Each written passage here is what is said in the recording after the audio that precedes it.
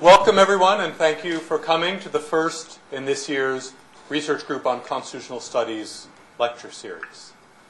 The RGCS lecture series and debate, supported by a generous gift to McGill from the Aurea Foundation, aims to bring leading researchers who work especially near the boundaries of disciplines in the human sciences, in philosophy, history, and law, and the social sciences, to present their research in an accessible way to bring questions about the values, principles, and institutions of a free society into the heart of student intellectual life at McGill. The RGCS lecture series, now entering its fourth year, will have 3 events this semester, the next of them 2 weeks from now, and the following one 2 weeks after that, and then 2 in the winter, the full schedule of which are available online under the Research Group on Constitutional Studies. RGCS brings together faculty, graduate students, and undergraduates from especially political theory, political philosophy, and public law, but also from other areas of the social sciences, from legal philosophy, and other areas of legal studies, to investigate, again, questions about the match between institutions and political ideals and norms, and to create a live research community at the intersection of those fields. RGCS is, as of this week, a component unit of the newly founded Jan P. Lynn Center for the Study of Freedom and Global Orders in the Ancient and Modern Worlds, a center that will bring together a broader range of disciplines and subdisciplines, broadly in the normative, historical, and comparative areas of social inquiry, the humanistic social sciences, across 3 faculties, to study comparisons across eras and across regions, again, for the study of values and institutions and principles across societies of a variety of different kinds. We're very lucky to have with us to give the first lecture of the year, Laurel Weldon, who is Distinguished Professor of Political Science at Purdue University. She's received her PhD from the University of Pittsburgh, where she won the Lawrence Cabot Howard Award for scholarly excellence and commitment to social justice. Professor Weldon is the founding director of Purdue's Center for Research on Diversity and Inclusion, and she has served Purdue as interim vice provost for faculty affairs and as acting provost. She's the author of more than 24 articles and book chapters, as well as 2 books, When Protest Makes Policy, How Social Movements Represent Disadvantaged Groups, published by the University of Michigan Press, and Protest, Policy, and the Problem of Violence Against Women, published by the University of Pittsburgh Press. Protest, Policy, and the Problem of Violence Against Women won the Victoria Shuck Award from the American Political Science Association for the best book on the study of gender and politics. She is the co-editor of the Oxford Handbook on Politics and Gender. She's the founding co-editor of the new journal Politics, Groups, and Identities, past president of the Women in Politics Research Section of the APSA, and a member of the Council of the APSA. She is president-elect of the Women's Caucus of the APSA, and was awarded the Violet Haas Award by Purdue for promoting women in the university and beyond. This semester, we're lucky to have her with us at McGill, where she is an O'Brien Fellow in the Center for Human Rights and Legal Pluralism in the Faculty of Law. Please join me in welcoming Professor Laurel Weldon.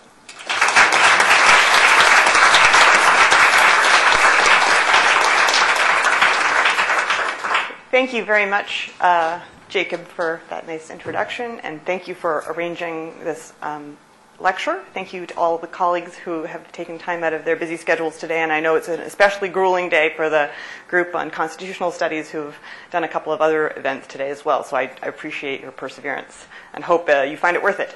And thanks as well to the students and others who've come out to hear me today. I'm looking forward to talking with you about this research. The research that I'm going to present today is part of a collaborative project that I've been working on with Mala Tun, who's at the University of New Mexico, although we've been working at it for such a long time that she's switched institutions, and we've had 4 babies between the two of us, just 1 for me and 3 for her, but lots of stuff has happened. But anyway, so this project is called The Logic of Gender Justice, a global analysis of women's rights. And I'm just going to give you a quick overview of what I'm going to try and do, although I don't know I hope you can see this. But anyway, apparently we've got the waning days of this projector. It's on its last legs, so we're going to, hopefully it doesn't croak in the middle of our presentation. So, what I'm going to try and tell you today is that gender justice is multidimensional, and just to be a bit more, tell you a bit more what that means, and I hope you'll know what that means by the end of the presentation if you don't know what it means right now.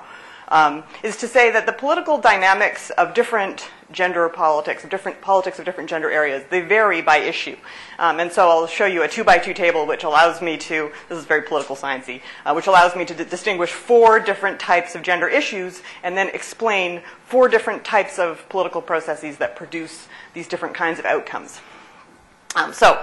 Just to give you a taste of where I'm going to be hoping to go, for one of these kinds of issues that we call status issues, it's feminist movements and the global norms they create that drive policymaking in this area. In other areas, institutions sedimenting group struggles, class struggles, religious struggles, ethnic struggles, more fundamentally shape change, enabling and blocking movements and parties as they seek justice, as they seek equality. So I'm going to try and show you exactly what that means as we go along. And I also just wanted to flag that gender justice here is a very broad concept, and today I'm going to be focusing on one slice of gender justice, and that is the slice that focuses on women's rights and sex equality, and I can explain more about the relationship between those concepts in the discussion if possible.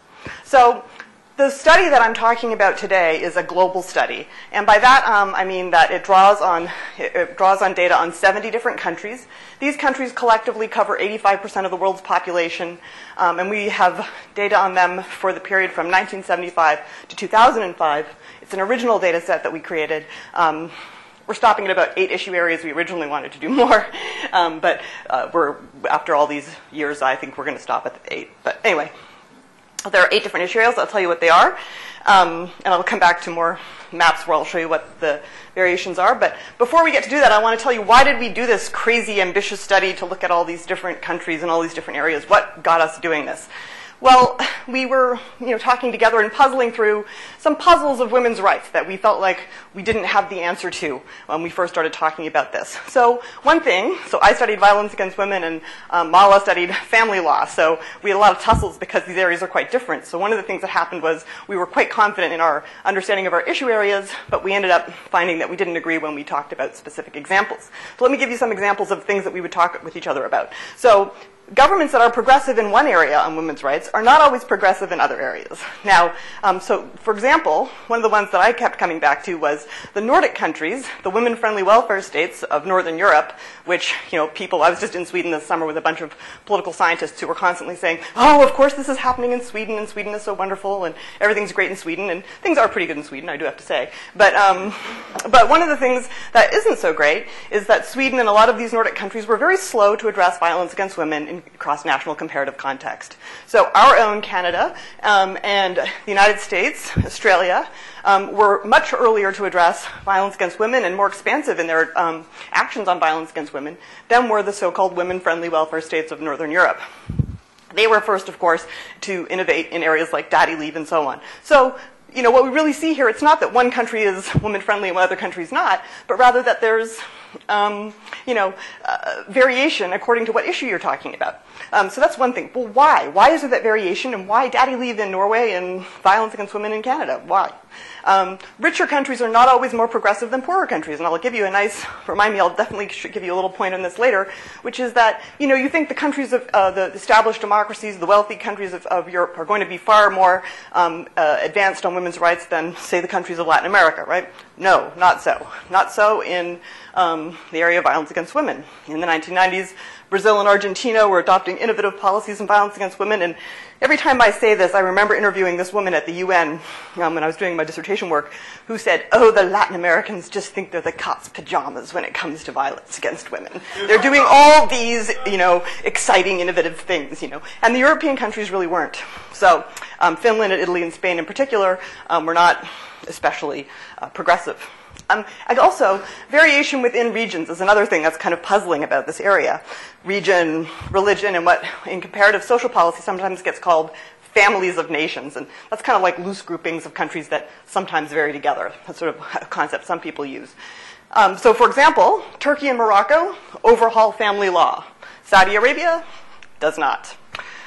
Iran and Indonesia introduce greater sex inequality, more inequality over the same period. What's going on? These are all predominantly Muslim nations. Why do some change their family law to make it more egalitarian, keep it the same, make it worse? Why? It's a puzzle. It doesn't help us to say they're Muslim states, right? There's lots of variation. Similarly, if we look at Italy and Ireland, both are predominantly Catholic nations. Ireland is the only country in the developed world to have strengthened oppositions to abortion, entrenching them in the Constitution. Italy, fully funded legal abortion is available in Italy, a predominantly Catholic nation. So what is going on? Okay.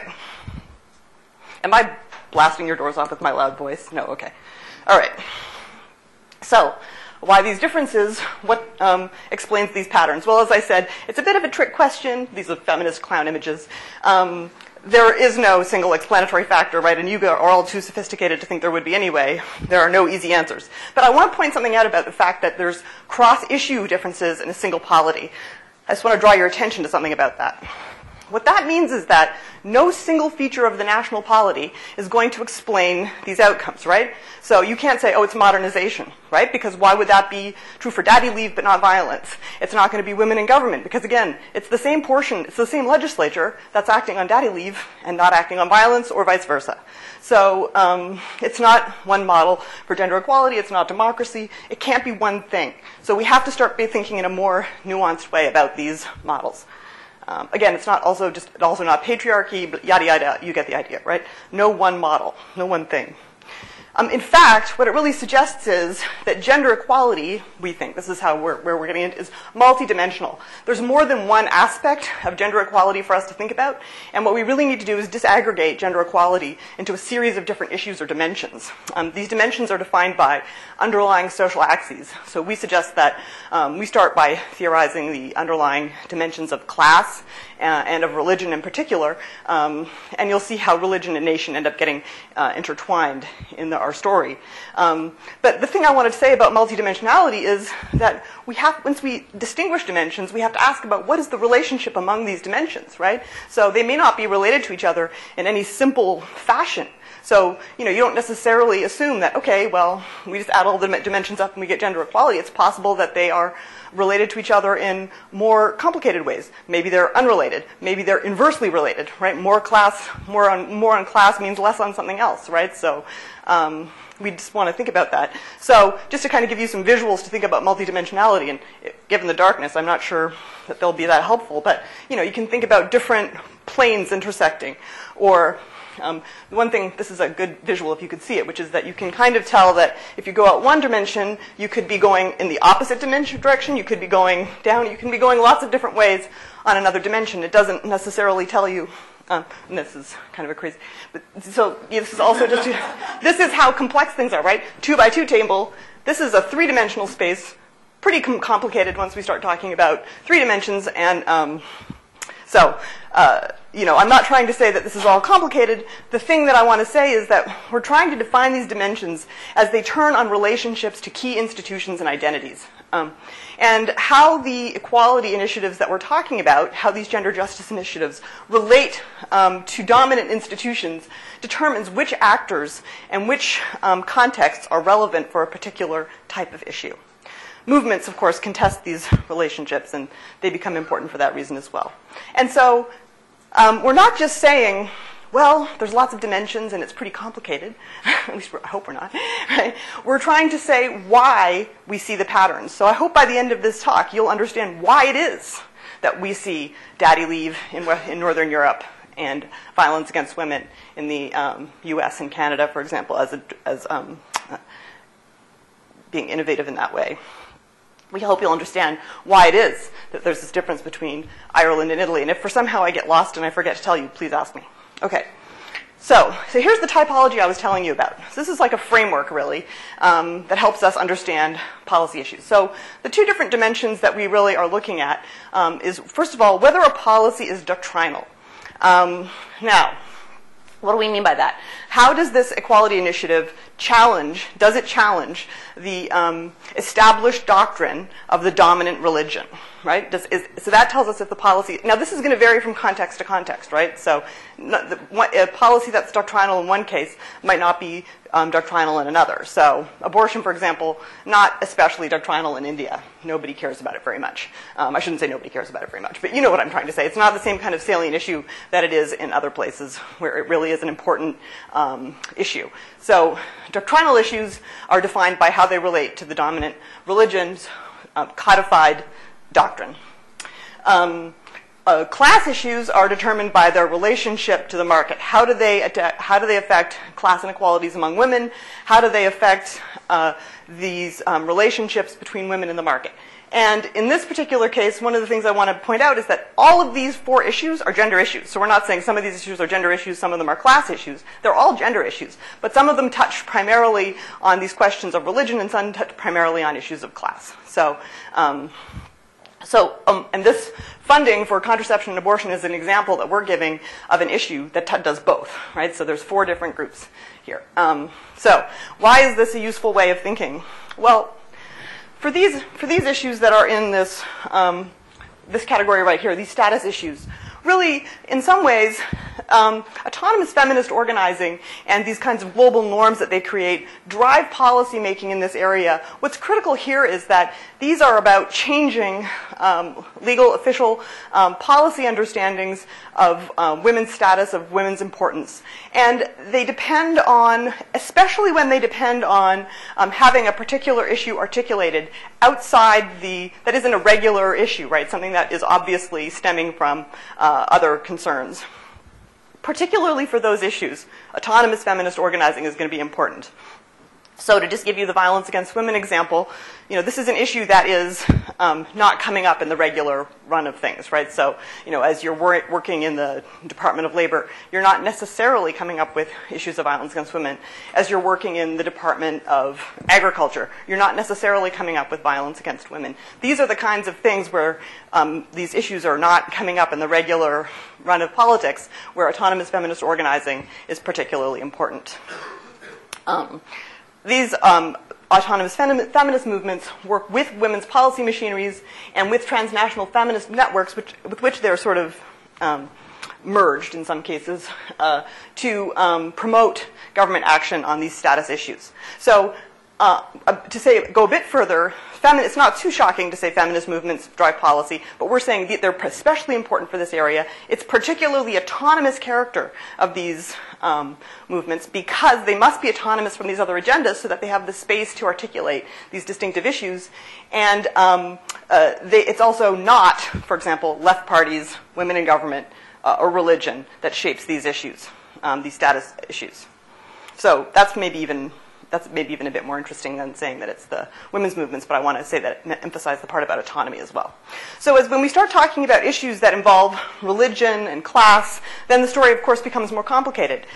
So it's when, as I mentioned, policies challenge the established doctrine of the religious group. That's that top right cell of the typology I showed you. This is when church-state relationships become very relevant. This is where having a constitutionally established religion, for example, becomes very important, where having a fusion of secular and religious authority becomes key. This is at the core of explaining cross-national variation in doctrinal issues. So this would include things like family law, abortion, and reproductive rights funding to some degree as well. So these kinds of issues that conflict with established doctrine of dominant religious group. Those challenges that affect market relations, state market relations, as I mentioned. This is where we see the kind of constellation of left parties, the constellation of left politics actors become relevant. So this is where left parties start to matter: union militancy, union strength, the kind of, if you know Esping Anderson's sort of work on labor power, that whole constellation of labor actors become relevant for these issues that are challenging state market relations. Okay. So the framework says that organized feminism is particularly important for articulating these new issues. However, the opposition and support for these issues where they're raised varies with the context. For gender issues inflected with class, the state market relations matters. Left parties and labor mobilization determine these outcomes. And for looking at doctrinal issues, it's state-church relations, particularly the institutionalization of religious authority. The political institutions, the degree to which political institutions take up religious authority. This means that, you'll see when we start talking about this, we're treating in some ways communism and colonialism and their institutional legacies as if they're part of our argument about religion. One of the reasons for that is that we think they're part of the argument about religion, mainly because communism, as you know, involved at its core the program to smash religious authority and to promote secularism. And as part of that, and also a kind of a particular approach to sex equality, which focused on formal sex equality and sex equality in the workplace. That has a very strong legacy, as you'll see when I show you the results, in terms of affecting the ways that religion shapes women's status in these particular areas. Colonialism, so it's actually quite strong in promoting women's status in some particular areas. Colonialism has the reverse effect. In these post-colonial states where efforts to imbue institutions with additional legitimacy often result in states relying on the extra legitimacy that's brought by extant religious groups and affiliations, extant religious authority, actually makes it more difficult to reform religious law and promote women's rights. So in doctrinal issues, what we see is that colonialism has the effect of empowering religious elites and religious authorities. And having a constitutionally established religion and this other kind of, the bigger concept here is this political institutionalization of religious authority. It fuses secular and religious power and makes it very difficult to change. Okay. So, as we gave you the 2x2 table before for types of issues, we can make a 2x2 table which tells us these expectations, one model for each category. Feminist movements and international norms for this category of issues. Feminist movements, religious institutions, colonialism, and communism for doctrinal issues. For those issues that are primarily class issues, left parties, labor movements, and feminist movements. And we expect all of these elements, these usual suspects of gender politics, to combine in the bottom right-hand corner. So when we started to explore this argument, we used a combination of data sources, both qualitative and quantitative. To create our data set, we used both primary and secondary sources, things like the text of laws, newspaper reports, activist documents, government documents, as well as published articles. In some cases, there's quite an extensive literature on some of these questions to develop our database of women's rights. We worked for more than 10 years to gather and analyze this data. Most of the gathering was accomplished between 2006 and 2010, and our team included at times a dozen researchers, and we were funded by the National Science Foundation to undertake this research. In addition to this, we did field work, or members of our team did field work, in a bunch of different countries, including Argentina, Israel, Canada, the United States, Malaysia, Nigeria, China, India, and South Korea. Okay, so I'm just going to give you a couple of key comparisons, and then I'm going to show you some regression results. And let me just make sure that I'm not going too crazy. All right, I'm good. Okay, so these things that I want to tell you, some sort of stylized comparisons, which I'm perfectly happy to tell you more about if you want to ask me more about them. The first thing I want to tell you is to develop a bit more of the story about Canada and Sweden on violence against women in the 1980s and 1990s. Talk a bit more about equality work as a legal status, like women's legal equality at work, versus family leave in Norway and the United States. Morocco's 2004 reform of family code, and the National Rural Employment Guarantee Act, and compare that a bit with the family law in India. So let me just, if you buckle your seatbelts, we can go through this pretty quick, I think. All right, so government action on violence against women in Canada and Sweden in the 80s and 90s. So one of the things that's interesting to me is you don't often see this acknowledged, but activists in Canada were raising the question of violence against women quite early by international standards. In 1967, feminists here in Canada were criticizing the Royal Commission, which had been established, for not covering violence against women. So already here we have autonomous women's movements criticizing the government, saying you're not doing enough to address violence against women, 1967. The Secretary of State Women's Program, which started in 1971, started to fund important and groundbreaking research, actually, at the behest of women's groups. It provided funds for much of the research that these groups did, and supported them and provided them opportunities to address the government. And a series of amendments were quickly adopted in 1983 as a result of this whole process. And this included the Rape Shield Law. This law actually codified a proposal from the National Association for Women in the Law, which had been endorsed by the National Action Committee on the Status of Women, nearly verbatim. So it basically took, this was, I should say, it formed the basis for the proposal. It's very clear the autonomous movement's fingerprints are all over this legal reform. At some point, over the next few years, this law eventually ended up being struck down. And I should say that original legal reform process was overseen by a male Minister of Justice in the Liberal Party, who you may know, Jean Chrétien. The second Minister of Justice who oversaw the replacement law, after the law was struck down, the Minister of Justice began immediately a consultation with feminist groups to try to find a way to solve this problem and replace the Rape Shield Law, producing the No Means No sexual assault law. And that was Kim Campbell who oversaw that particular process, and also a Minister of Justice from the Conservative Party, from the then Progressive Conservative Party. So just to point out, male justice, male minister, female minister, Liberal Party, Conservative Party. Women are less than 10% of Parliament when this is taking place. And so we're seeing this kind of innovative work on the scene. I just heard an interview the other day with a police officer in Tennessee talking about how they've adapted from Canada a police protocol to identify those women who are at great risk in domestic violence situations. I know we use this in my local shelter in the United States as well, where I talked to some of the activists there. So, I mean, it just continues that really, with all the problems that there are, and we can say more about that, Canada has been, at least in the past, an innovator and a kind of trendsetter, a pace setter in developing policies on violence against women. In Sweden, in comparison, there was some effort to raise the issue of violence against women on the part of autonomous feminists, which were mostly very weak and very few. Their efforts to raise this issue were characterized as shrill and divisive.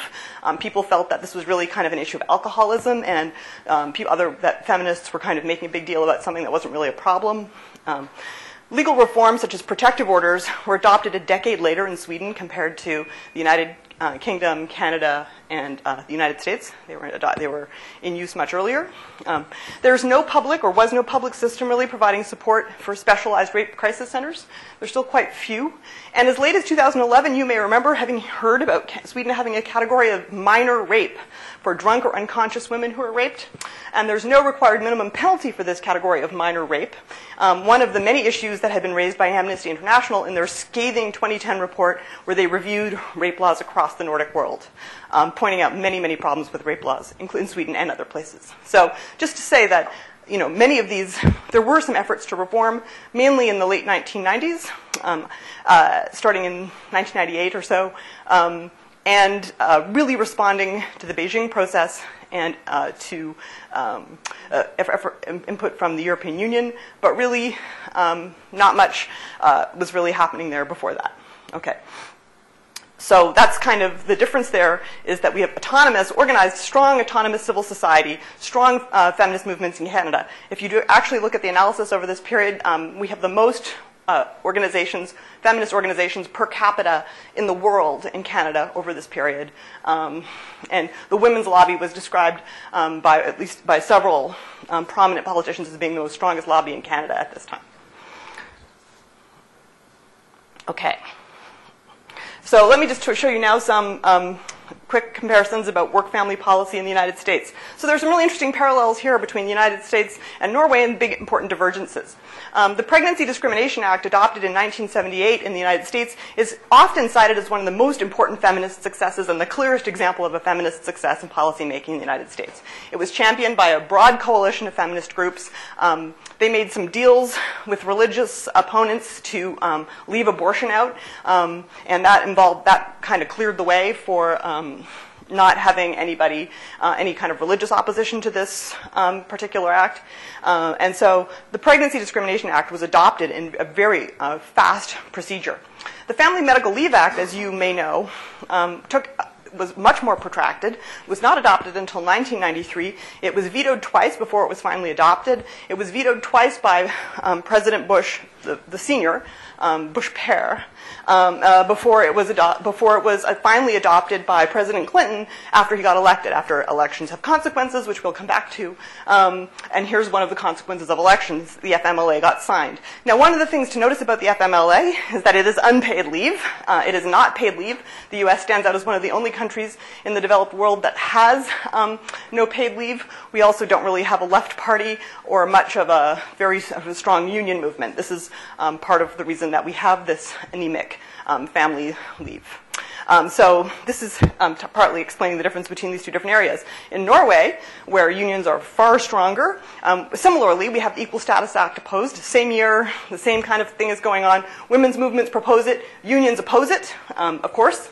I'm not saying of course because I think that's a bad idea, right? But anyway, so the unions opposed it, and they ended up being on the losing side. They prevailed and were able to have the Equal Status Act adopted. Eventually, the unions came to say, oh, okay, it's not such a big deal. We're not going to use our political capital on it. The maternity leave expansions that happened in the 1980s were strongly supported by the Labour government and by unions, and Norway was the first country in the world to adopt a daddy leave, which you may have heard about, which are these leave schemes which give dedicated leaves to fathers that are not transferable to the mothers. This was championed by the Labour Party. There was a huge national conversation on fatherhood led by the head of the Labour Party, this man who was a very progressive feminist in the Labour Party. And the left parties here were very important. If you track numbers of women in left parties, you can see that actually having the Labour Party in the Norwegian parliament was very important for the expansion of this maternity leave. Make sure I have time to tell you about Morocco. I do. Okay. So in the Moroccan situation, what we see here is, as Morocco is moving toward in a process of democratization through the 1990s, and one of the things that happens at the beginning of the 1990s is this 1 million signatures campaign, a very important feminist campaign, which puts on the agenda reform of family law. Moroccan feminists are demanding action on family law. It's very clear to the world and to Moroccans that this is a homegrown effort, that Moroccan feminists are demanding this. It was extremely powerful. It became a model for feminist movements throughout the region. Feminists in Iran attempted to emulate it later and in other places. In 1993, in response to these demands, some modest reforms were undertaken. Morocco also ratified CETA that year. Really, some people thought, okay, well, there's been some reform, that's good, but it came under further criticism. As people started to look at these reforms, feminists continued to insist, these are not good enough, we need to have better reforms, these are not enough, they don't go far enough, they still leave they still leave women at the mercy of their husbands. And in 1997, feminists went to CETA and embarrassed the Moroccan government by criticizing them. Moroccan feminists went to the CETA provisions and criticized their own government quite publicly. So it was it was felt to be embarrassing, and there was an effort to try to address this at home. And the then socialist president, and Val Mogadam reports that he said to them, listen, are you socialists? Because if you are, we should just get together on this, and I'm going to support you on this. And they said, okay, whatever. And they put together this legal reform plan, which then the president proposed. The Islamists were not very happy with this particular proposal, and they painted it as an initiative that came from the World Bank, and that was kind of an externally imposed initiative. They prompted massive protests. The feminists were protesting for this family law. Islamic activists were protesting against it. In the end, it ended up being shelved because it was too controversial. again, feminists kept up criticism of family law. A new king came to power. They were trying to push under this new, as democracy continued and this new more liberal king came to power. Feminists continued to push for legal reform, but one of the things that happened, and you can think about how contingent this is, but there was a terrorist attack in Morocco that really undermined the Islamists. They had weaker legitimacy than usual, and the king took the opportunity to make progress on family law reform, but importantly, worked together with feminists and Islamists to try to get it passed. So he invited Islamists to be part of the process. So they developed what some people think of as a model for feminist Sharia in some ways, feminist Sharia law, a model for gender egalitarian Sharia law. It's couched in religious terms, but it is egalitarian in many, many respects, nearly all respects, and is thought of often as a model for the region should we want to improve women's status in family law. So it was reformed ultimately with the support of the religious authorities in Morocco. And one of the things I want to draw your attention to about this particular case is that feminists were clearly driving the bus here in terms of keeping the pressure up, but they were strengthened a lot by appealing to the kind of Beijing process and this international gender process, which had more currency with some than others, but also they were strengthened by also talking about development and how this would put Morocco forward and contribute to modernization in Morocco, and that the primary source of opposition here was these religious opponents. Okay.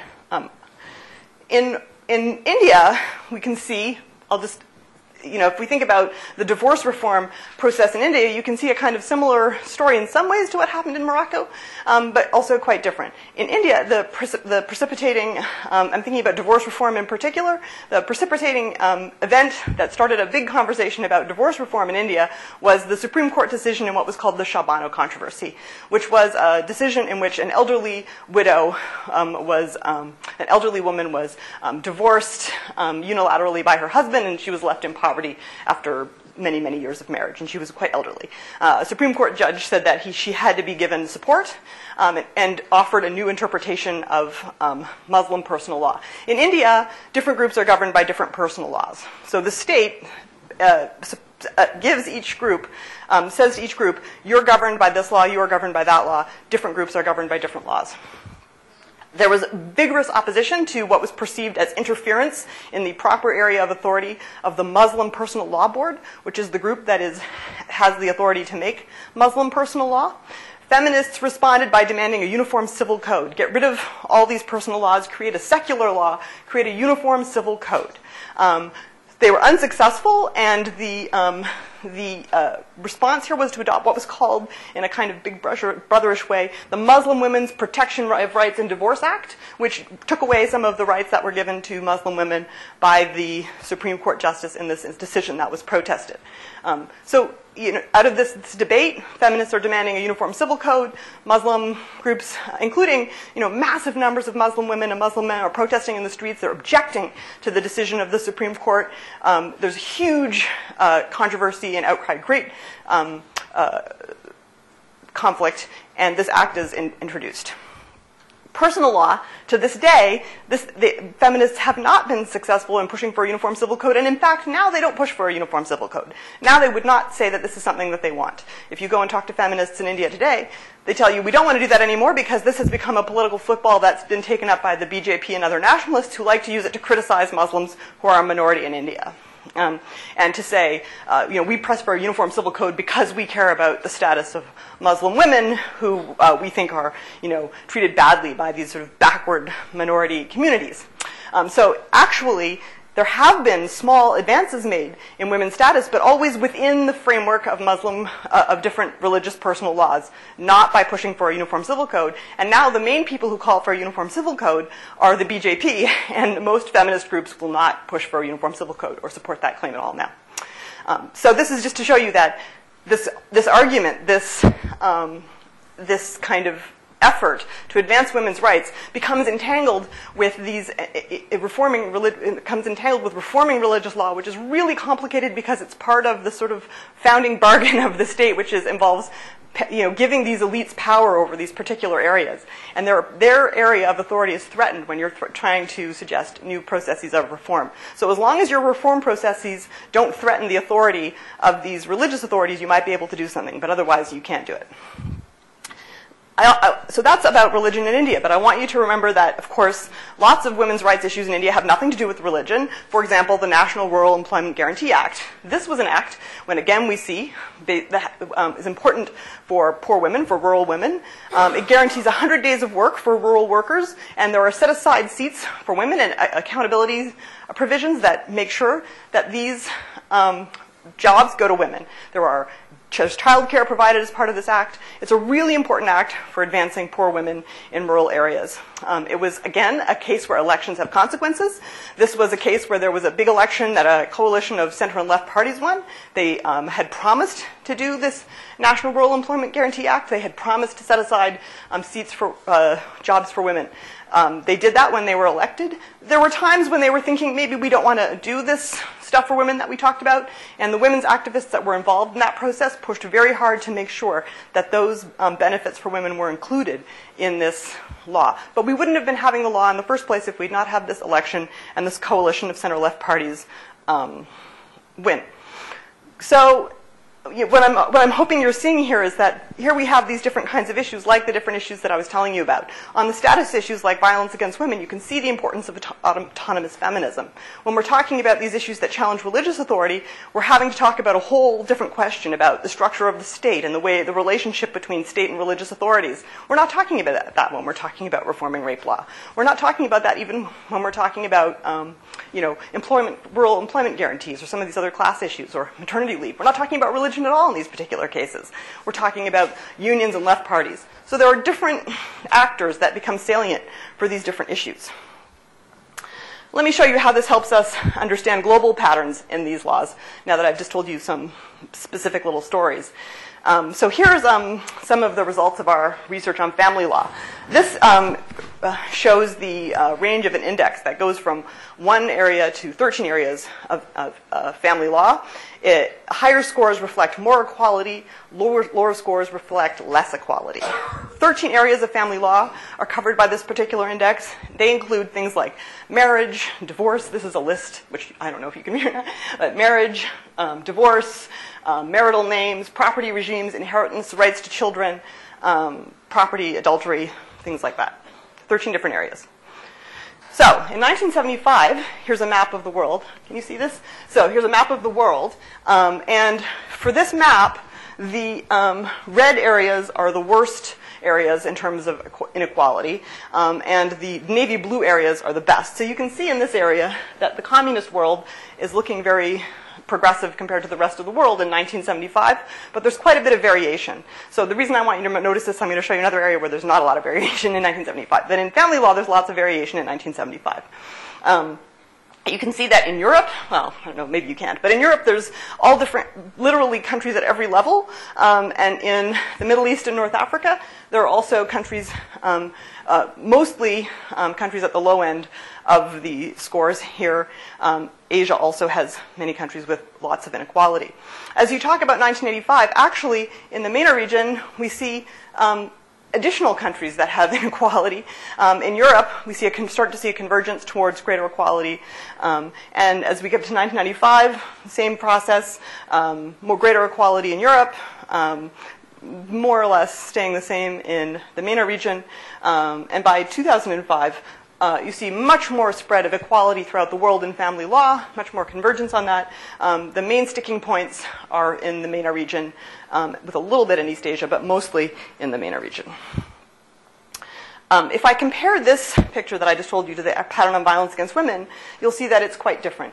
So our index on violence against women also is one where higher scores mean more action on violence, better equality promotion, lower scores, less equality promotion. Our violence against women indicator includes elements that focus on services, elements that focus on legal reform, programs that are targeted to vulnerable populations of women, training for professionals, prevention programs, and administrative reforms. So, in 1975, you can see a lot of uniformity, right? Nothing much is happening in the area of violence against women around the world. We're still not seeing any country that's doing a lot of things on the area of violence against women. And I should say that's for rape, domestic violence, and other kinds of violence as well. By 1985, we start to see some countries taking action on violence. That's Canada, Australia, the United States, Britain, France, and Sweden. In 1985, are taking some measures to address violence against women. By 1995, it's quite clear that the United States, Canada, and Australia are the most responsive countries in the world. And if you look at Europe and Latin America, this is the thing I was promising to show you, you can see that Latin America is actually, if anything, there's more of this green and less red and very little yellow in Latin America. But in Europe, you have still some reds, lots of yellow, a little bit of green. But there's, not a necessarily clear pattern of Europe being more advanced. In fact, if anything, Latin America is slightly more advanced in the mid-90s in terms of addressing violence against women.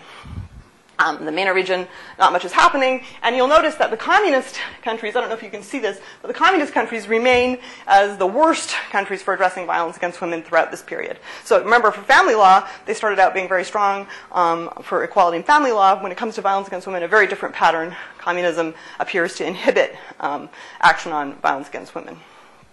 And that stays the same. There's a little bit of action by 2005, which is, of course, when you start to see some of these countries becoming more democratic, some women's movements emerging, but by and large, a very different story. So by 2005, there's quite a bit of variation, but in 1975, you see there's quite a lot of similarity. So very different patterns for family law and violence against women. If we look at these areas, as well as some others, using a regression analysis, so if we take all of this data for countries and for years that I was just telling you about, and use what's called a panel data analysis. It's kind of like taking a survey, and you put all the data into different waves. You ask people the same questions at several years. It's kind of like doing the same thing with countries. If you ask countries, where are countries standing in this decade, in this decade, in this decade, and you look at them over these years and ask, what are the correlates of progress? What are the correlates of positive and negative change over those years? What do we find? So I did a couple of different things. We did a lot of different things with analysis, and I can't show it all to you today. You're probably happy about that. But one of the things we did was take the same model and apply it to each area, just to make this point, which you see from the graphs, which is that there were different stories for each of these areas. And then the other thing we did then was start to analyze each of these areas more particularly, right, to try to really get at, well, what's the best explanation for this area, given that, violence against women or employment law or maternity leave are all different kinds of issues. So for those who are interested in these kinds of things, we used random effects. It's a GLS type of regression. Okay, that's all I can say more about that in the question period. There's independent variables. Many independent variables were included. Many control variables were included, including feminist movement, strength, and autonomy. And I'm not checking my phone. I'm seeing how long I've been talking. Okay. CEDAW ratification, or whether reservations to CEDAW have been withdrawn constitutionally, whether there's a constitutionally established religion, as I mentioned. We also have a measure of religious legislation that we used in one or two of these regressions. I mostly aren't showing those to you. Religiosity from the World Values Survey, whether a country is majority Catholic or majority Muslim, measures for religious and left parties, whether the country was a former colony, or whether it is a country with a communist legacy, and then other controls, GDP, democracy level, women in government. Okay, so we looked at these for across a bunch of different areas. For this analysis, when we're comparing the areas to each other, everything is measured 0 to 10. Higher scores meaning more equality, lower scores meaning less equality. This table, which you cannot see at all, I don't think, compares violence against women, family law, abortion legality, maternity leave, and reproductive rights funding. I think maybe if I go to my next slide, you might be able to see that. This represents the results. And what I really want to show you is that even though this is the same model, it's quite different across these 5 areas. Different R-squareds, it has a different kind of success rate in reducing errors for each of these different areas. The models are not equally good for these areas. But also, different variables are important for each of these areas, showing that some of the things I was saying later have more analytic purchase in some areas than others. So, for example, strong autonomy autonomous feminist movements have a positive and significant effect for violence against women, for family law, and for reproductive rights funding in this particular case. We don't see this come up in the area of abortion legality for this particular analysis. When we do a lagged version of this variable, which I can explain the reasons for doing that, we do see very strong results for abortion legality. Overall, what we see in our regression models is that feminist movements, autonomous feminist movements are strongly associated with the outcomes in the status issues that we talked about. We also see CEDA in this analysis, very important for violence against women. We saw less effect in these other areas, except when we started to do really more specific modeling on reproductive rights funding, we did find that CEDA mattered there as well, quite importantly. And in some models, it matters in family law a little bit. This just shows you a little bit more specific modeling that we did for violence against women. And what we did here in this particular model that we couldn't do in the bigger models is to look at the interaction between strong autonomous women's movements and international norms. And what we find in this model is that the interaction of those two things is very powerful and more powerful than either of them alone. And that, for example, if you sign a human rights agreement without having a domestic movement, it actually is negatively correlated with your human rights adoption of laws internally. With a domestic movement, it's associated with progress. I'm going to just show you the same our findings about religion very quickly.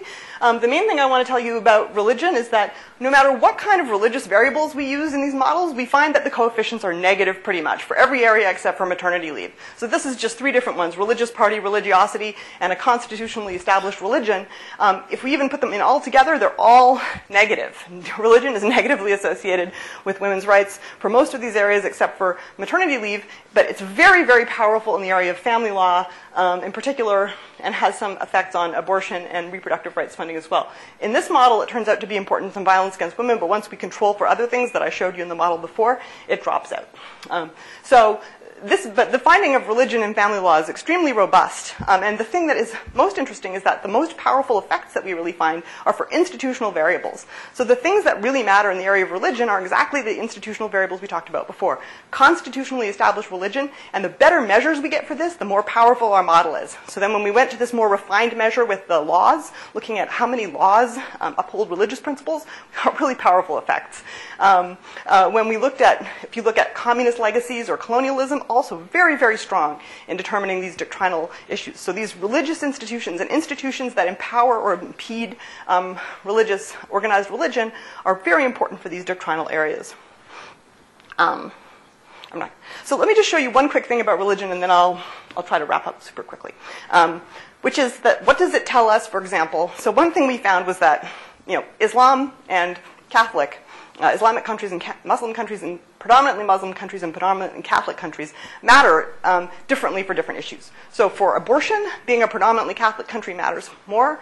For family law, being a predominantly Muslim country matters more. That's not surprising to anybody who studies religion, right? Abortion is a salient issue for Catholicism, not as much for others. Sharia or family personal law is a very salient issue for Islamic countries. So let me just go show you a little bit more about how these institutional variables really help us get a purchase on what's going on in Muslim countries. So here's just looking at Muslim countries and non-Muslim countries for equality. So look, we learned something, right? It's very clear. Non-Muslim countries, we don't see any countries in this area right here, which is below 5. So if we know that a country is not Muslim, we learn a little bit about its family law. We know that it's probably not good to say, you're probably on shaky ground to say that you're going to have a great inequality at the low level. You're more likely to be in the range from 5 to 14, 5 to 13. You can see that quite clearly. However, the interesting thing to notice is if we know that a country is Muslim, it doesn't help us as much, right? So we don't know. Now it could be anywhere in this whole range. You see the whole range. It doesn't give us as much leverage to help explain the variation among Muslim countries. So we're still left with a major analytic project. Maybe it's religiosity, right? You might say maybe it is religiosity that tells us. We have a similar problem with religiosity. Again, we learned something, right, from looking at religiosity and sex equality. We learned that there's not very much in this bottom left quadrant where you have low levels of religiosity, more equality. But if you're looking at high levels of religiosity, there's quite a bit of a spread. Low levels of religiosity make more equality more likely. High levels of religiosity, we don't know, right? So we still have kind of an analytic puzzle at this end. When we look at institutional variables, we see what we like to see when we're doing a linear analysis, which is a more tightly structured line, right? So we know more. We not only know about this quadrant, we also know about this quadrant. So we know that when we get higher fusion of religious authority, we have less equality in family law. And this finding is very robust to everything we throw at it. This is just a bivariate scatter plot, but this stands up to a lot of different things that we find. So it's not so much the doctrinal issue. It's not so much the religiosity, although it matters a little bit. It's not so much whether it's Muslim or Catholic. It's more whether the religious institutions and the secular institutions are fused. That gives us a kind of analytic purchase that none of those other religious variables do. Our findings about left parties, I'm just going to summarize very quickly, and then I'm really going to end. The left parties we find in this big model, it's sort of weak. We find that the coefficients are positive where we expect them on the class issues and negative on the other issues. Significance we don't see so much here. In more specific modeling, we do find that they're specific. I can show you that in the middle. In particular, looking at abortion legality compared to reproductive rights. And this is some analysis I've done with a graduate student named Jose Carre. And you can really see here that left parties are more significant where abortion, just looking at abortion legality, they don't matter. So again, when you take the doctrinal issue and it becomes a class issue, then left parties matter. They don't matter as much when it's just a question of legal status that challenges doctrine. So to get back to the thing I said at the beginning, women's rights are not a single basket of issues. We have to look at them in these different categories to really get purchase on what's going on. Feminist movements matter the most for these status issues, but religious and in the institutional contexts that enable or obstruct organized religion shape doctrinal issues. Left parties matter more for what we're calling class issues. So in a way, this multidimensional approach really fits with an emerging understanding and approach to thinking about intersectionality. It talks about gender not as a single package of issues, but as a series of issues, a family relationship set of issues. And it suggests a new way of trying to analyze these issues, trying to think about them in these qualitatively different categories. Disaggregation is core to intersectional analysis of gender issues, and this isn't any different. That we're saying class, group status, and religion define distinct dimensions of gender.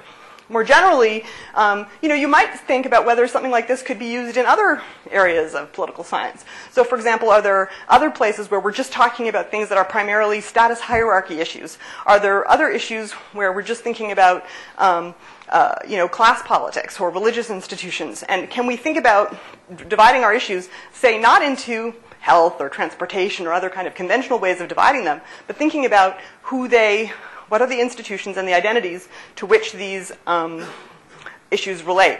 I'm thinking in particular, I don't know if you know work by Christian Davenport. I always find his work to be really fascinating. But he has this research which builds on the work that is well established that shows that the state tends to repress people who raise property issues or do damage to property. Damaging property or raising issues about class are pretty good predictors for being repressed by the state as a protester. What Christian Davenport finds is that's not true if you're an African-American protester. If you're an African-American protester, you get repressed no matter what issue you raise. So really, in terms of thinking about state-society relationships, we have to think not only about issues, which gives us some insight, but also about the identities and the groups and how they relate to these historic conflicts to figure out what's going on. And the usual divisions of comparative politics and of international relations are not giving us much leverage on some of these models. I mean, not on all of them, or at least not on all of them, right? They're not consistently the go-to explanations. We use them to define our field, and yet they're not always the most important explanatory variables for these issues. Wealth, region, democracy, other kinds of things matter differently for these different issues. So I will stop there and let you ask questions.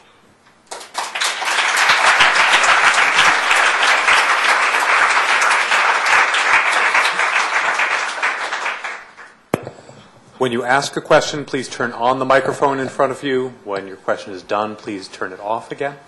And at RGCS lectures, the first question is reserved for a member of the RGCS Student Fellowship.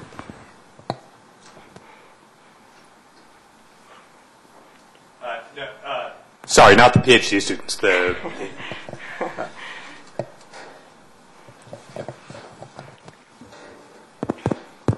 Great. So a lot of these variables that you had like 20-something variables, but a lot of them are very, like, I guess, qualitative and a little bit nebulous and arguably subjective. So, like, how did you operationalize these variables and put them in as like an index in your research? Yeah. Nearly everything interesting is nebulous. If you want, lots of boring things are really easy to measure. So I guess for me it'd be easiest to tell you about specific variables. But so some things are just established. So national wealth is actually not that easy to measure, really, but we have a lot of things that we just accept a lot of really kind of crappy measures for it, so we just joined everybody else in doing that. So we used logged GDP per capita in our in our equations, which isn't bad, right? It's okay. But you could try to think of other things. There are lots of problems and criticisms of doing that, but that's pretty much the standard. So in that, we didn't do anything new. In the area of our dependent variables, as I mentioned, what we did there was, as I said, go through a whole bunch of different documents. We had coders code the documents. We reviewed their coding. So we had a team of people. We always had multiple coders. We identified areas where the coders disagreed. Then we went back over. We developed new coding rules. So that kind of stuff. You're right. It still is a question of judgment in each case. We hope that the rules that we developed for most of these variables that we developed are clear enough that somebody else could go through and find the same thing. But there were, things that are, so we know what the things are that people tended to make mistakes about. We tried to make our coding rules such that they were very clear that certain things should be counted in certain ways. A key thing that I'll just mention is when we were talking about the women's movement, a thing we really tried to hold the line on, and that was trickier, was to make sure that people did not, our coders, our students, and researchers on our team, or us, we didn't do this, but made sure not to ever code a movement as being strong because somebody said it influenced policy, because that would have meant that we were including the dependent variable and coding the independent variable. The truth is that we have so many different dependent variables that vary that it would actually be pretty hard to code something in relation to every dependent variable, but we tried not to do that. We made that a rule that you couldn't say that. So things that indicated strength, which is one of these nebulous concepts, were things like, actually the World Values Survey has a question which says, basically gets at the popular support for the women's movement. Do you support the women's movement? We used that as a measure of strength. We also used the number of organizations as an indication. Questions of autonomy, we looked for an organizational basis outside established political institutions. So if this is the case in Sweden, that a lot of feminist groups were inside political parties and inside the state. There's not an autonomous basis for feminist organizing that had any influence or power. So the problem with that is that if you want to raise an issue and you're inside a party, you have to get your issue onto the Labour Party's agenda, let's say, right? And so you have to convince them that they've got 20 different issues that they're arraying in importance, and you have to convince them that this issue, whatever it is, violence against women, sexual harassment, pay discrimination, is something that they should be on, and it's competing with a bunch of other issues. If you have your own autonomous base, you can order those things however you want, but you're not competing with other issues. That's just one example of a kind of a decision rule. So usually we had those kinds of decision rules, and then we would have them checked. So we had multiple people check them, go over them. That's why it took us so long. And we still go back now and look at the data, and I'm sure other people who have built data sets do this and go like, okay, why did we do this? Okay, right, go back to the coding rules and go back through and look at a coding and think, what, that's crazy. And then, oh yeah, okay, now I remember. Right, that's why we did that. Okay, right, can't change it. Good, okay. So, there's that, so that's one example. So we did create the data. The legislation is kind of a hybrid case. The religious legislation is a hybrid case. So that's a data set developed by Jonathan Fox. I don't know if you know his work on religion, but he has a huge database of religious laws. He actually has a huge database on religion. If you're interested in doing stuff on religion, it's very interesting. He's got indicators of everything. But one of the things we did with that, we did not want to include in his measures of legislation. He has many examples of laws that are actually sex equality laws. So we adapted his measure to take out anything that was related to gender or to sexuality, so that we have a pure measure of religious laws that has nothing to do with the things that we were looking at, family law, violence against women, and so on. So that's a kind of a hybrid measure where we took an existing measure and adapted it. So we did all of those different things to get at those different variables. Okay.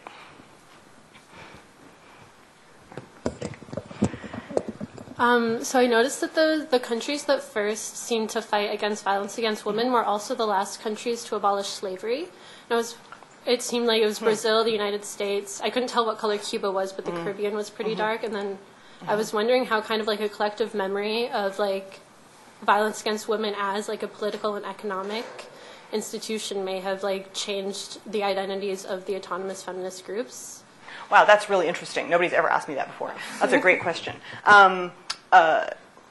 I don't think that there'd be a direct relationship there, but I wonder if, like Brazil, the United States are places where there are, well, in the U.S. at least, I'm thinking about the civil rights movement as being a kind of a forerunner or kind of a shaper in some ways of the women's movement.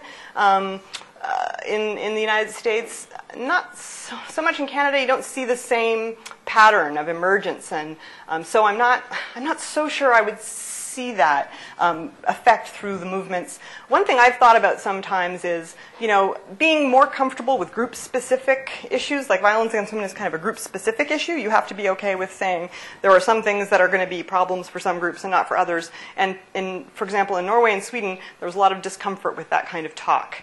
They really wanted only universalistic talk. So if you talked about violence, they didn't want to talk about violence against women.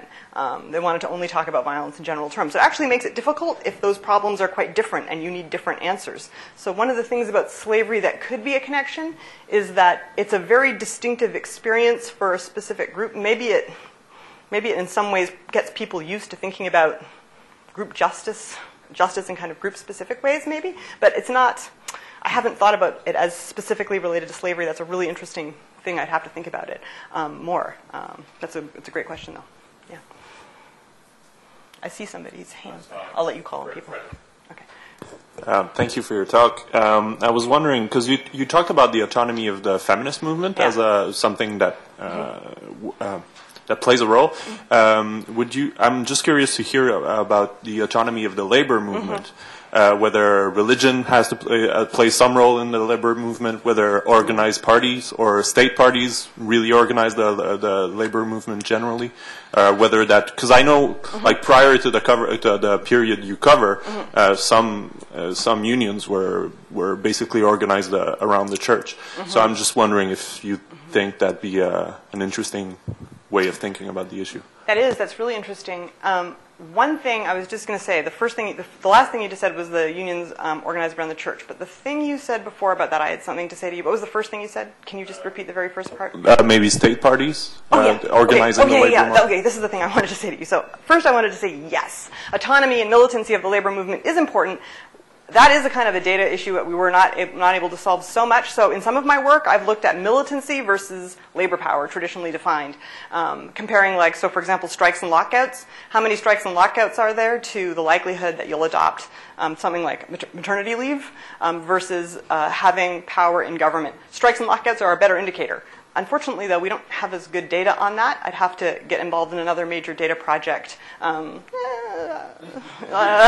which I'm not uninterested in doing, but I just at the moment I have to finish this one. But so I think that I would expect that you're right, that if you looked at autonomy of labor movements, you would find that autonomy there was also powerful. I don't know. So the more that union elites get paid off, the more they get absorbed into politics as usual, the more they're kind of in these kind of sedimented patterns. The more autonomous they are and more free-flowing, the more likely you are to be able to push for a more radical agenda, or even have your inside allies who can be more moderate say, do what I'm telling you, because otherwise you got to deal with these radical people and you don't want to talk to them. All right, so that is very good. On the question of whether religion and the union are sometimes related.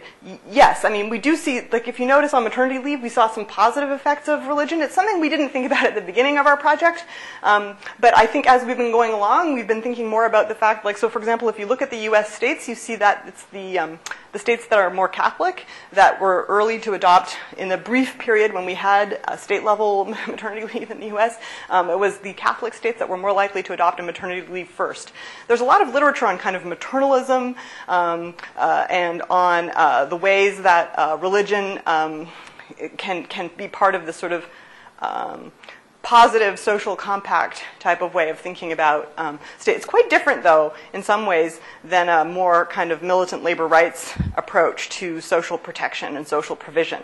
So I don't think that there isn't as much a positive role for religion, although we didn't theorize that initially. I do think it's there. I think it's more limited when you're talking about actual gender change policies, gender role change. So the things that I found was that if you're, for example, looking at things like daddy leave or even rules about discrimination, then you're not going to, I would doubt very much that you would find religion as being important.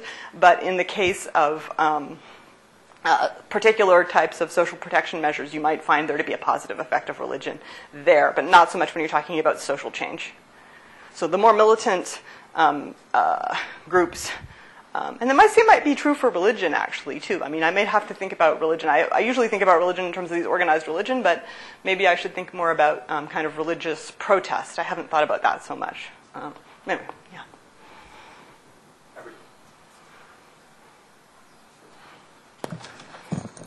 Hi. Well, thanks for a very interesting. Hi. First of all, thanks for a very interesting talk. Okay. Okay, let's try this again.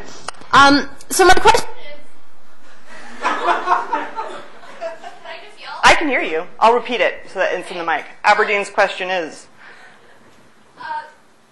So obviously this focuses on legal practices, and when one instantiates a certain legal rule, and when you instantiate a certain legal rule, that's obviously going to have an effect on the practices in a particular society. But it seems, and obviously this isn't a flaw with the approach, but just a limit to it, that it seems to assume that all laws are going to have the same impact on practices. And it seems there are two ways maybe in which that wouldn't be the case. And I'm going to provide an example. The first would be if a law is badly constructed, and the second would be if a law is badly enforced. And my case study for both of those would be domestic violence laws in the United States, where if, say, a woman wants to get a restraining order against an abusive partner, she's obliged to give him her address so she can stay away, so he can stay away from it. Or often, it's simply not enforced by police. And it seems like in the case of violence against women laws, that's an issue where, like, your point of contact with the state means that you're going to have a lot more variation in terms of how those laws are put into practice. So I'm wondering if you could comment on that, and if maybe, like, there'd be any way that you could discuss maybe the effects that would have on your research, or if you think that the effect would be small enough that you'd still just want to talk about it in terms of laws. Yeah. Thank you. You raise a really important point, and I didn't want to spend my whole time on preliminaries. But one of the things I would have said, so the question is, what about variation in the nature of these laws and the way the law is working? There could be problems in the way the law is designed. There could be problems in the way the law is enforced. I especially want to talk about the ways the law is enforced, just to make sure that's a very important issue. And we are not talking about policy enforcement or policy implementation, legal enforcement or legal implementation in this project, although that is a very important area for violence against women, or for actually for every single area that we're talking about. So the thing that you're talking about with having laws on the books not be translating smoothly into laws on the ground, of course, is true for most areas of law, but it's especially true for any type of social change issue like gender equality issues. There's usually big gaps between the promises made in the law and the outcomes on the ground. So that's true for every area, and violence against women is no exception, as you rightly point out. Our project doesn't look at outcomes So I want to say two things about that. Why not? So what's the use of looking at adoption after all? If we care about women's rights, don't we care about the effect of these laws, not just the words that are written on pieces of paper?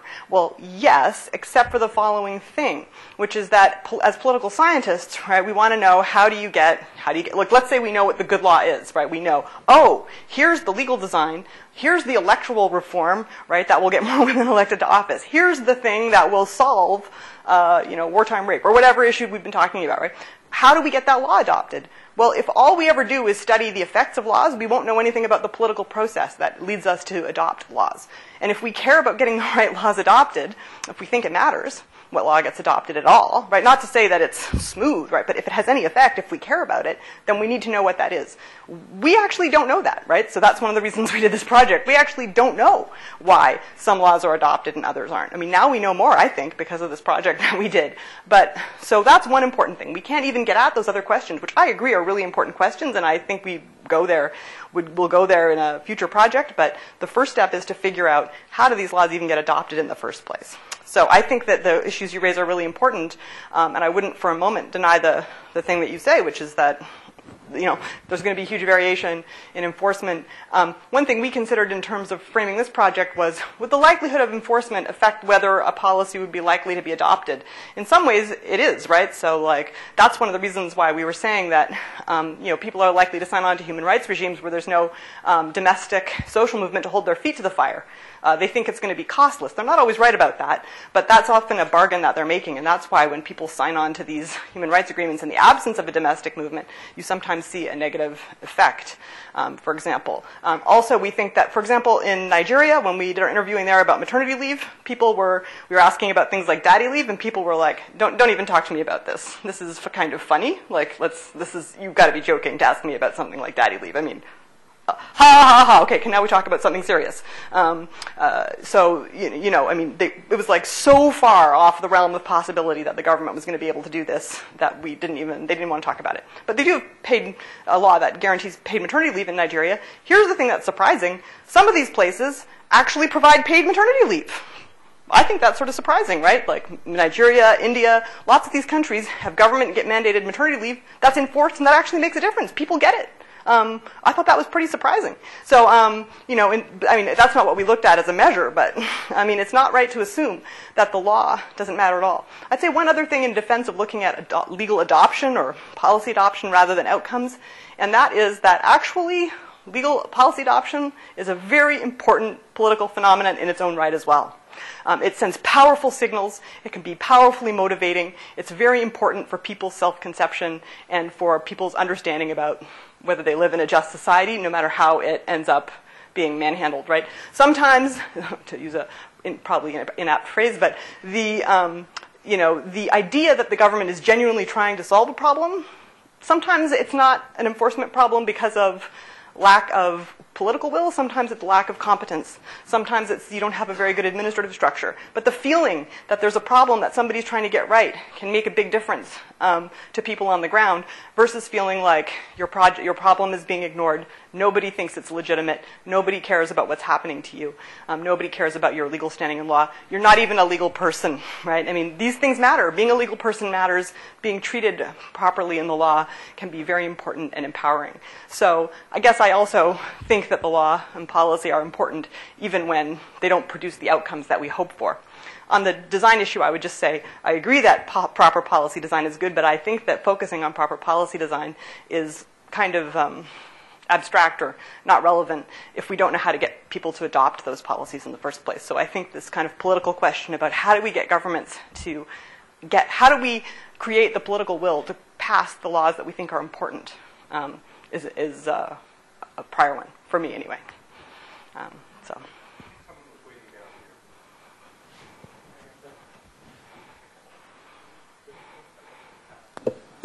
Thank you for your presentation. I almost hesitate to ask the following question because it may not be the best form, but I was wondering what your response or comments would be to a woman, for instance, who would claim that her experience cannot be captured fully in legal terms.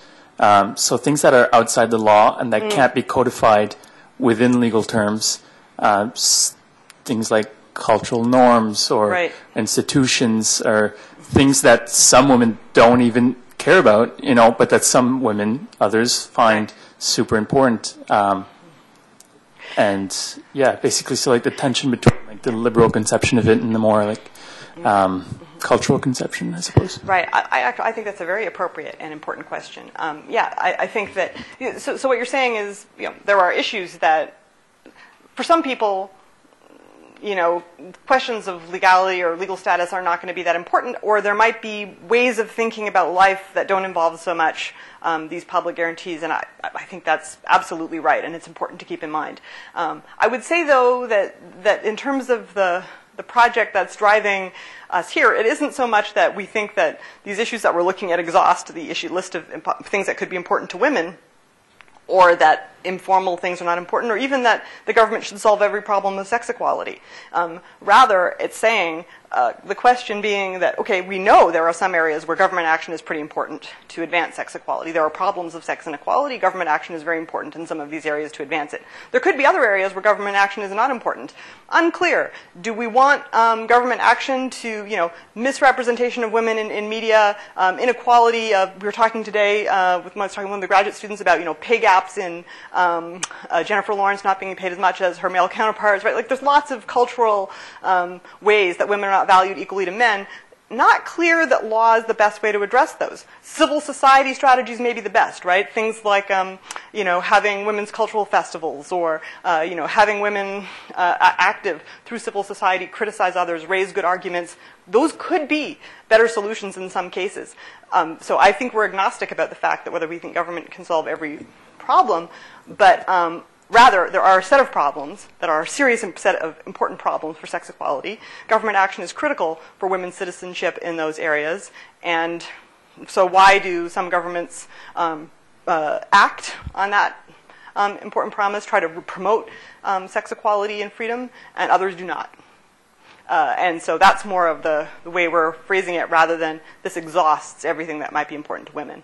I appreciate very much the emphasis on these informal and more cultural things. Yeah. Thank you very much. Just add one more comment. Maybe like it relates to what you said about autonomy of like women's advocacy groups. Like that could be a possible avenue, right? Like that's extra governmental. Yeah, and actually, right? In some other research, I'm really talking about the importance, right, of those groups being outside government, outside all these other institutions. Partly because I think that area of kind of free association is very important, and that if you look at it, there's things that we don't think, some people wouldn't value them, right? Political scientists would say, oh, those are not important. Those are just music festivals or cultural events. We don't want to know about those. We want to study politics. But if you look at them very carefully, actually, those are very important political arenas in which people form associations that form the basis for all action in all kinds of spheres. And the more you study politics, the more you understand how important social networks and things are. These riots in Paris, they were trying to figure out why people participated in the riots, and they found out that some people came out and looked down the street and said, oh, there's a riot, and started participating in it, and other people didn't, right? So it depended on, hey, this is in my neighborhood, it's kind of easy to get involved in, I'm going to go get involved in it, versus not, right? So this is these kinds of casual, why you're going to go to a protest? Well, your friend said, I'm going to a protest, do you want to go? A survey, here's one of my favorite examples, a survey of people attending a pro-life protest in D.C. These are people who got on a bus and spent the whole day going to D.C. to protest abortions. A lot of them were pro-choice.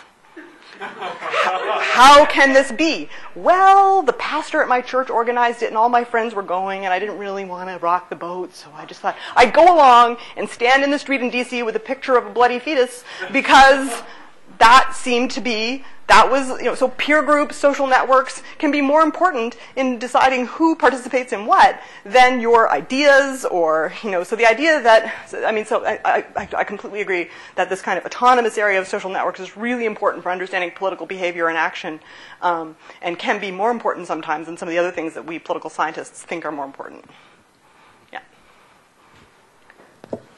On that note, I was wondering if you noticed any striking differences in sorts of expectations that lobby groups had for the sorts of laws that they wanted passed. You touched on the sorts of compromises they had to make with other groups, but I think I'm wondering more in terms of, from a cultural perspective, whether it meant the same thing usually or generally for, a person in country A to advocate for reproductive rights than it did for a person in country B? And I ask because you seem to have covered the entire world, more or less. No, well, I say very different in those contexts. So, for example, when we did interviewing in Nigeria about abortion, you couldn't even really talk to people about it because it wasn't like, oh, people have different opinions. It was like, someone might kill me.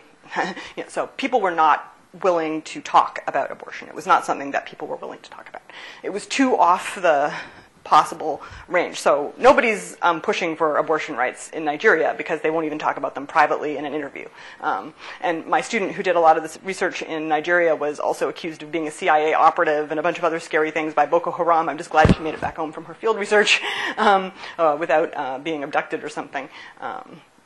Anyway, so I mean, we really very different attitudes. If you look at people in approaching, for example, in Morocco, this is more thinking about family law than reproductive rights. But really, there was a definite strategic decision to frame things in a religious way. It wasn't that these feminists were like super religious, but they said, we tried the other way, it didn't work. Let's try saying that it fits with religion and see how that goes. And that worked for them. In India, really the kind of whole reproductive rights thing, when I interviewed activists there, they did not feel like it was a controversial issue, for example, abortion. The real controversy there had more to do with being protected from sterilization abuse. To the extent that activists were charged up, they were very worried about Western drug companies doing experimental things to women's bodies.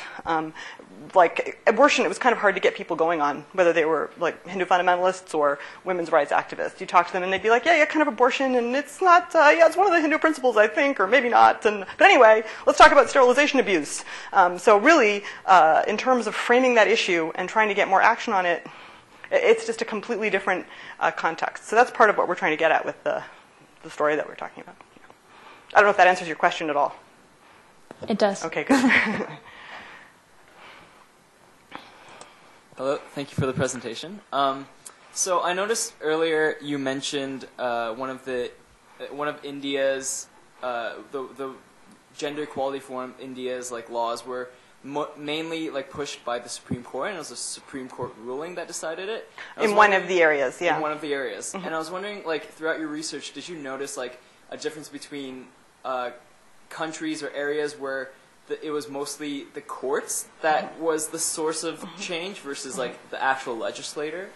Well, to be clear, in the Indian case, I wouldn't say it was the courts that were the source of change, because there are lots of feminist lawyers in India who have been the Forum Against Rape, pushing for family law reform, pushing for legal reform on rape and violence for a very long time, since the mid-'70s. So a couple of years ago, there was a big uproar about gang rape in India, which I believe was appropriate. But one of the things that people said was, oh, women in India are finally learning about violence against women. And it was kind of like, well, actually, feminists in India have been talking about violence against women far longer than you have, probably, since the mid-'70s when they created the Forum Against Rape, and even before that. So even though I did cite a Supreme Court decision as the precipitator for a kind of public agenda, feminists had been pushing for legal reform in rape and in the area of personal law for a long time. So, that doesn't really answer your question, but I did just want to add that.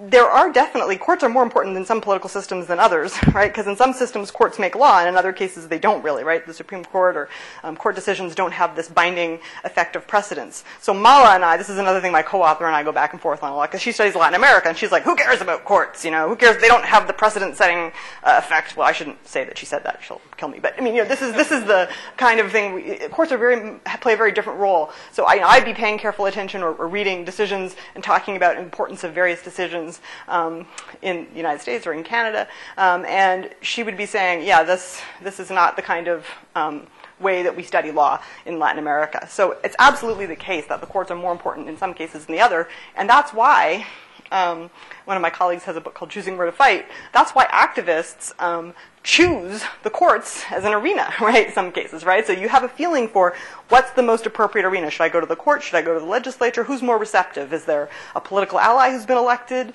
Did I have a judge appointed who I think is going to change the balance in my favor? Should I push for different appointments to the court to try to get the things that I want? So absolutely, courts are more important, and the people who are acting in those contexts are mostly aware of that.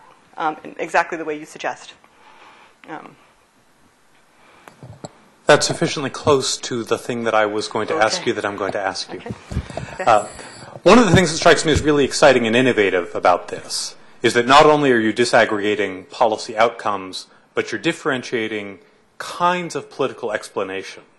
They all go into the regression, but according to usual ways of carving things up, autonomous civil society movements and political parties and big constitutional macro institutions like an established church are explanations of different kinds. Right. And it's not common to see somebody working with all of them at the same time.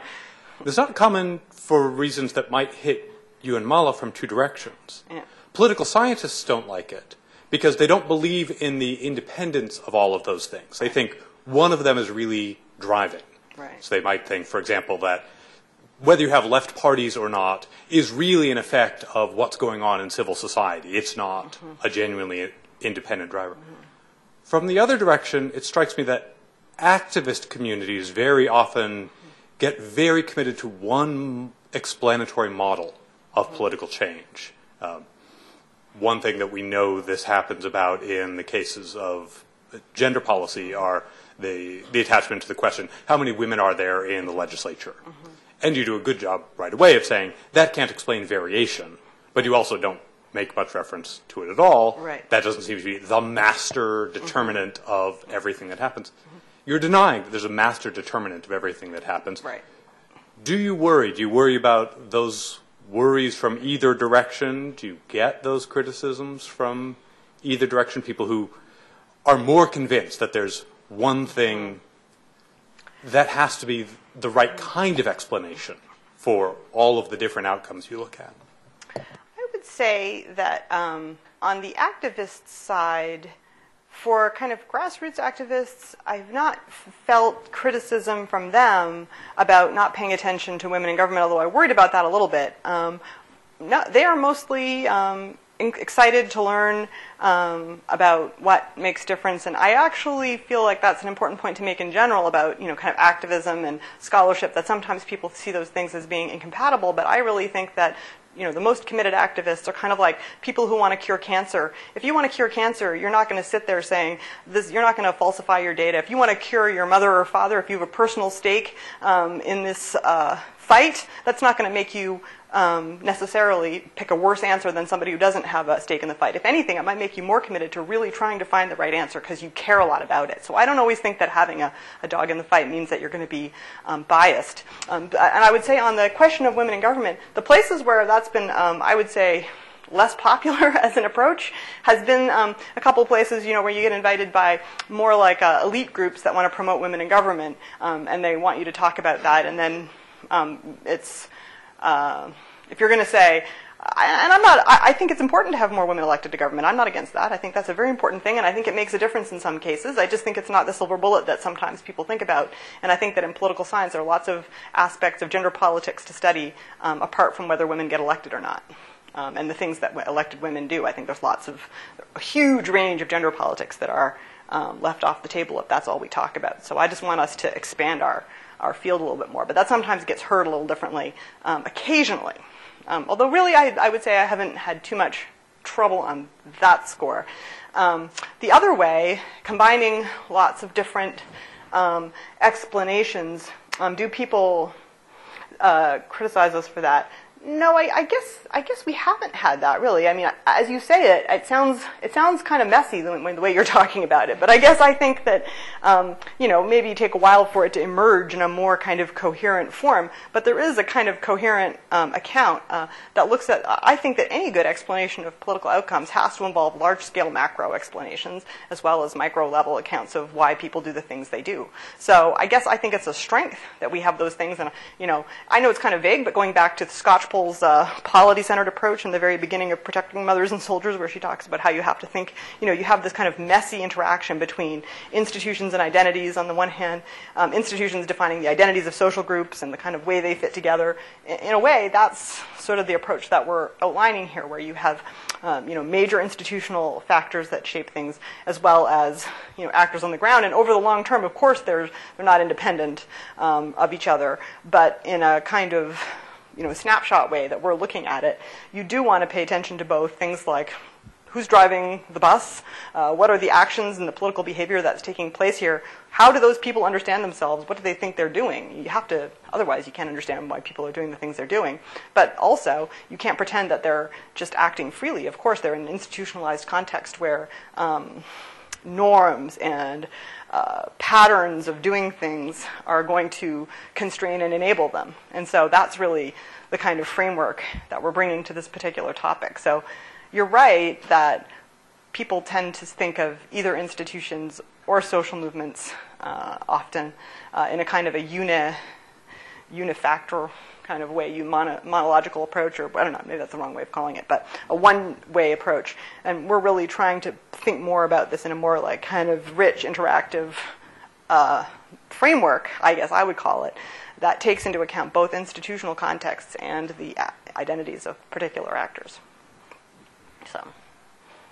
Great. A few closing announcements before we adjourn and have a reception in the next room. Within the RGCS lecture series, 2 weeks from tonight, Richard Boyd from Georgetown University will give the next lecture on rights of immigration. That lecture will be in this room. 2 weeks after that, Philip Lagacé from the University of Ottawa will give a talk on the separation of powers and the Crown in the Canadian Constitution. And that is not in this room. It is, I believe, in McConnell Engineering 280. But again, the rooms can be found in any of the online venues where you presumably found out about this talk in the first place. For the Jan Lin Center, the next event on the schedule is November 5th at the Museum of Fine Arts, where our allied research group, the Research Group on Global Antiquities, will host a lecture by Lothar von Falkenhausen, an art historian at UCLA, on China and the West before the Silk Routes. And the formal inaugural event of the Jan Lin Center for the year, just looking far ahead, will be held April 13th when the Harvard sociologist Orlando Patterson will give the inaugural lecture, and he is among the leading scholars in the world on the sociology and the history of the idea of freedom and its relationship to practices of slavery. So with that, I hope that you will join us for the reception, and please join me in thanking Laurel Weldon. Thank you. Your great questions and suggestions.